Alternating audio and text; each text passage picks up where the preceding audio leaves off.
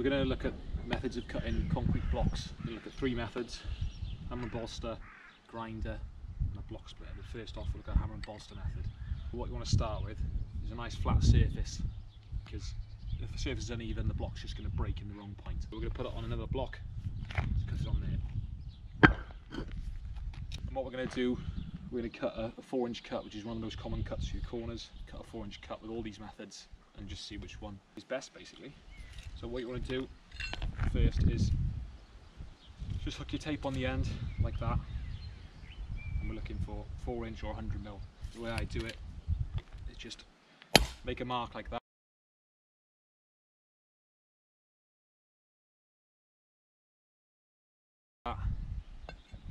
and follow that through. Don't hit it too hard, but hit it hard enough to make an impression. And then on the top, and mark it again on the other side. Another thing worth noting is most bolsters are 4 inches wide, so you can just put it on the end of the block and turn it like that, which will give you your width. I keep going round.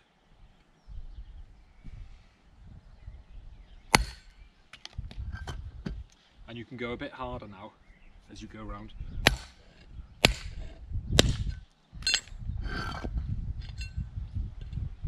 This block is quite old, so it'll be a bit harder to cut than some blocks which are quite fresh. You can increase how strong you tap it now. And now you can give it a good whack and you should get a nice clean break. Yeah, and that's the hammer and bolster. If you've got any bits sticking out like that, it's something called a scotch hammer, which is this. It's got the combs on the end, which you can replace. And you can just use this to hit any bits that are sticking out off.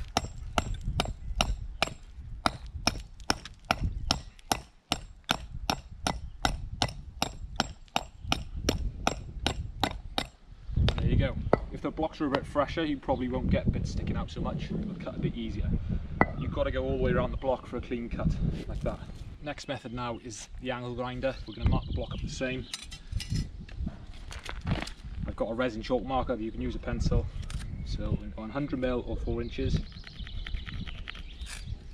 That.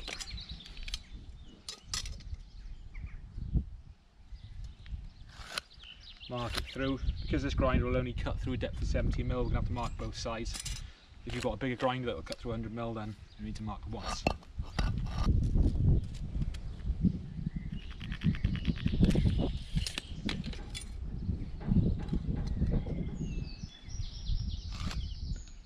That. I always like to make sure I've got my lead behind me, so there's no risk of me going through the lead and grinding.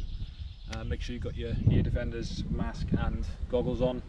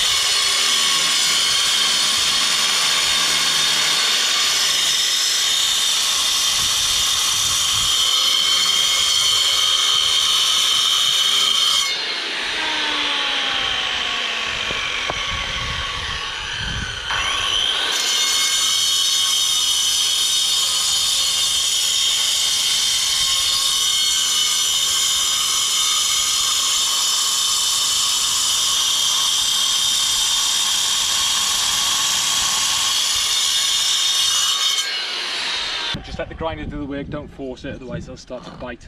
It's actually not the best cut in the world, that, but it gives you an idea. That's that one.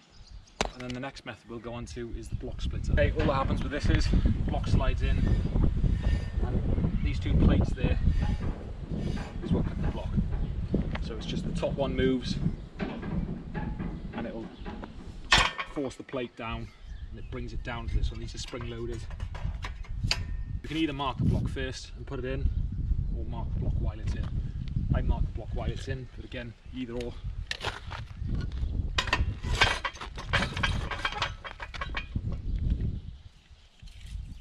Again, these are all blocks, so I'll take a bit more cutting, a bit more force on the lever than newer blocks. So we'll just look at 100mm, sight down to make sure it's square in the cutter, and just pull the handle.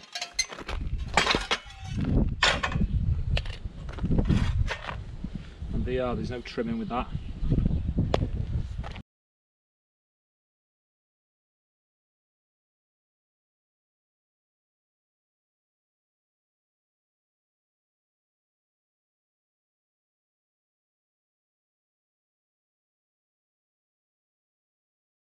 Compare all the cuts.